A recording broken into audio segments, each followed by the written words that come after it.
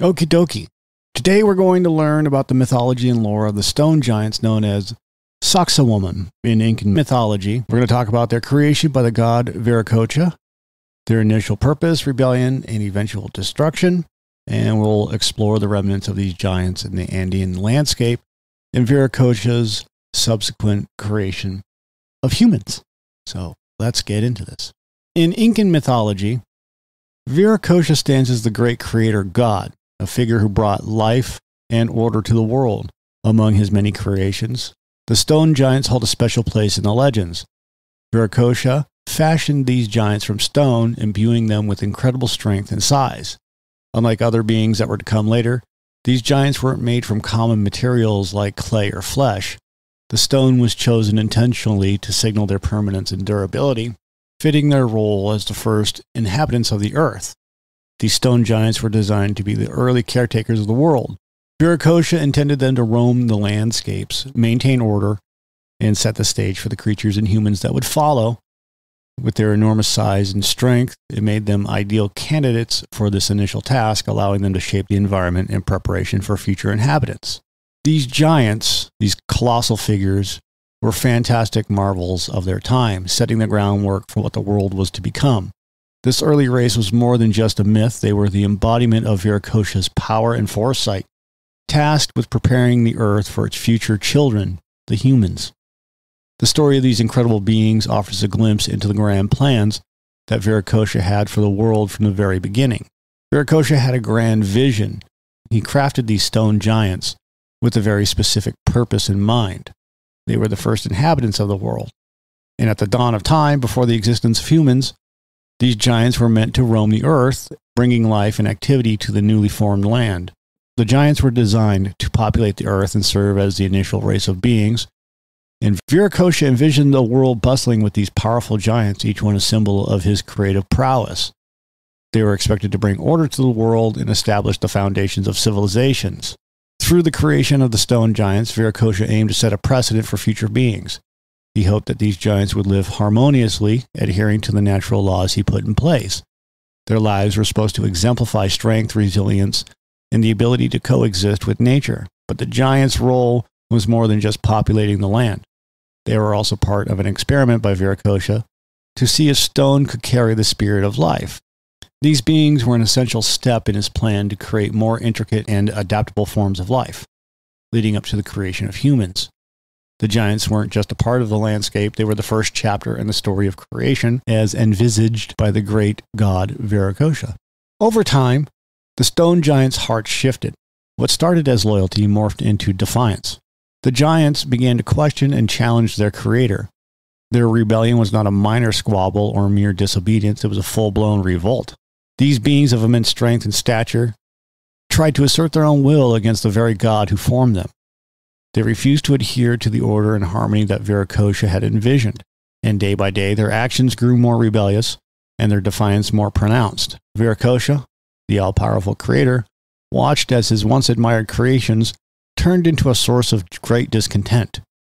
The god who impressed life into stone felt the sting of betrayal, and this rebellion wasn't just a personal affront. It symbolized chaos, undermining the very foundation of Viracocha's world. The defiance of these giants reached a tipping point. Viracocha's patience wore thin as the giants' insolent behavior escalated. They disregarded the laws and balance set by their creator, causing disruption and turmoil across the land. Their disregard for their divine maker was unacceptable. Viracocha knew that something had to be done. He couldn't allow their rebellion to go unpunished, and the defiance needed to be quelled. Order had to be restored. The great god's anger brewed, leading him to decide on a punishment so severe that it would etch the consequence of rebellion into the annals of history. And this set the stage for a catastrophic event that would change the fate of the stone giants forever. Their insurrection had provoked a response that only a god could deliver, which led to their downfall. Viracocha, furious with the stone giants for the rebellion, decided to bring upon them a great disaster. This wasn't just any disaster, it was an event so catastrophic it would change everything. Viracocha summoned a colossal flood, which the Inca called the Unu Pachacuti, a deluge so mighty it seemed that the heavens and earth were united under a vast ocean. The floodwaters rushed in with unstoppable force, engulfing the giants and their world. The giants, who once stood proud and defiant, were no match for the relentless waves. The cities that were carved into stone, and the mountains and the valleys, were all at the mercy of this destructive force. It was as if nature itself conspired to wipe the giants from existence. Only a few stone giants managed to survive this devastation, but the survivors weren't spared out of mercy. They remained as living testimonies to remind future beings of Viracocha's might and the dire consequences of rebellion against their creator. There are some legends that say these few giants were turned into immobile stone statues, frozen in time to eternally witness the world around them change, while they remain unmoving and unchanging. These frozen statues stand as silent sentinels in the Andean landscape, their presence a stark reminder of the giants' rise and fall. The tale of Unu Pashakuti teaches that no one can withstand the wrath of the gods, and that every act of defiance has its price. One of the more interesting parts of the mythology surrounding the giants is the notion that Viracocha, as punishment for the rebellion, transformed the giants into stone. These giants were turned into cold, lifeless statues. The legend doesn't stop at just a warning. It also reflects the deeply held belief in the transformative power of gods within Incan mythology. The stories aren't just about punishment, they highlight the ultimate power that deities hold over the physical and spiritual worlds. And for the Incas, the landscape itself was imbued with stories, lessons, and divine actions. Even today, the remnants of the stone giants are believed to be scattered throughout the Andean landscape. These large stone formations and statues are often linked to the ancient myths of the Sacsayhuaman, representing the once formidable giants crafted by Viracocha.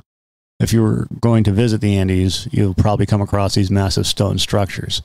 It's said that these stones serve as reminders of the giants who once roamed the land, and the landscape is dotted with impressive megalithic structures, many of which have intricate carvings and unique shapes that make you question their origins. The walls of Sacsayhuaman in Cusco are often associated with the stone giants. The walls are made of enormous boulders, some of which weigh several tons, cut and fit together with remarkable precision. Locals and historians alike often attribute these constructions to the myths surrounding the giants, seeing them as lasting evidence of their existence and their rebellion against Viracocha. In addition to the walls, there are also scattered statues and stone monoliths that further fuel the myths. Some of these stone figures are so large and lifelike, it's not hard to imagine them once being living giants, frozen in time, turned to stone by the Great Flood or directly by Viracocha himself. Their presence stands as a testament to the legends passed down through generations. These stone structures aren't just captivating for their myths, they offer a glimpse into the rich history of the Andean people. The reverence for the stone giants and their story is a significant part of the local heritage. When people see these colossal stones, they don't just see the rocks, they see the embodiment of myths that explain the creation. After the destruction of the stone giants, Viracocha wasn't done creating life. He turned his attention to crafting a new species, one that he hoped would be a better fit for the world he envisioned. This time, instead of stone, he used clay. Legends say that Viracocha carefully shaped humans from this humble material, infusing them with life and filling them with the spirit and energy needed to thrive on Earth. Viracocha hoped that these new beings would be more obedient than the giants and would not repeat the same mistakes. They were given the ability to speak, learn, and grow, and were designed to be more adaptable and harmonious with the world around them. The Creator God instilled in humans the capacity for intelligence and creativity, qualities that he thought would set them apart from the rebellious giants. These humans were meant to not only populate the world, but also to care for it. Viracocha wanted them to live in harmony with nature and the divine, maintaining a balance that the stone giants had disrupted with their defiance. According to Incan lore, this balance was crucial for the world to function properly and for life to flourish. Through these actions, Viracocha took a risk, betting on the potential for human beings to create a harmonious existence. And while the myths don't tell us everything about the early days of humanity, they do emphasize the importance of obedience and respect for the creators and the world they made. Viracocha's story is a testament to the belief in second chances and the hope that, through new beginnings, better futures can be built. All right, that's all I got for today. Thanks for listening. If you like it, hit that subscribe button for us. If you don't like it, that's okay too. Other than that, have a great day.